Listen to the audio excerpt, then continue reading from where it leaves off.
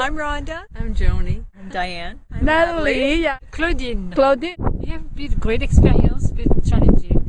It was intense. That's what I wanted to say. But it's good. I know. And this was a very simple, hard experience, and I would definitely recommend it to anyone, because I really think that you have to find it yourself in order to get all the benefits of it. Several days wanted to go home. I went through, then I wanted to go home, and then the next day I would find something that made me want to stay even more.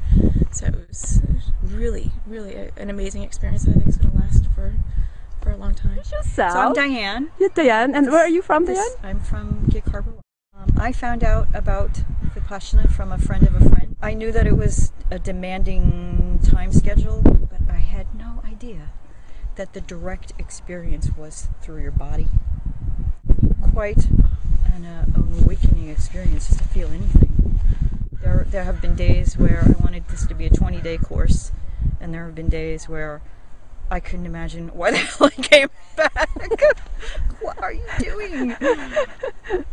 But overall, for me, it's a really wonderful experience just to be in touch with my body. Change is definitely the nature of the universe, and equilibrium is the only way to go. It's a process, right? Yeah, so you're there. It looks like, your face shows that it's working on you. And here is my dear silent friend. We're roommate for 10 days.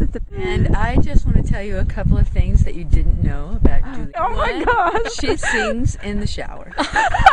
Even though silent retreat, she sings in the shower, and she. What room are you in? The one next to you. I think I heard you. And she whistles in the shower. I'm supposed to be silent. She didn't know she did it. But she also reminded me on 2 occasions to remember silence. One, we were walking back in the rain sharing an umbrella after the 8th night.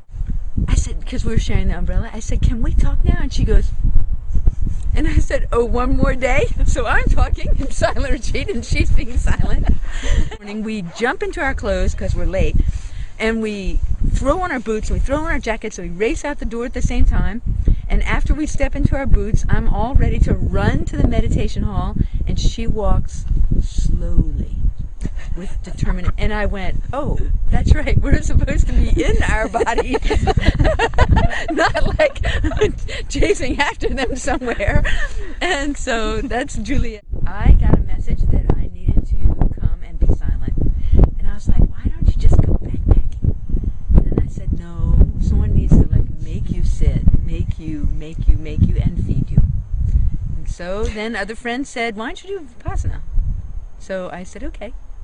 And the dates were perfect with the time I wanted to come. So I just came. I didn't know what I was in for, but I knew exactly somehow, I was guided to be here. it's all meant to be, and we're all meant to be the 2 of us roommates, right? That's right. Sure. And I'm Rhonda, and I chose to come here. I actually have been thinking of it since the fall, and I signed up in January to come. And my husband took the meditation course in Merritt. There's one in BC. Oh, good for you. Yes, good for him. And he told me I should come and do it, and I said, yeah, I think I really feel like I need it. One other thing I really enjoyed about this place is the beautiful walking paths, And the feet. reflect on what you've just learned in the course. It was. So, how would you recommend it to Yes, a friend? I would recommend it for people. I wouldn't say they have to come and do it, because I think that they need to choose for themselves. That's my final thoughts. Okay, thank you so much.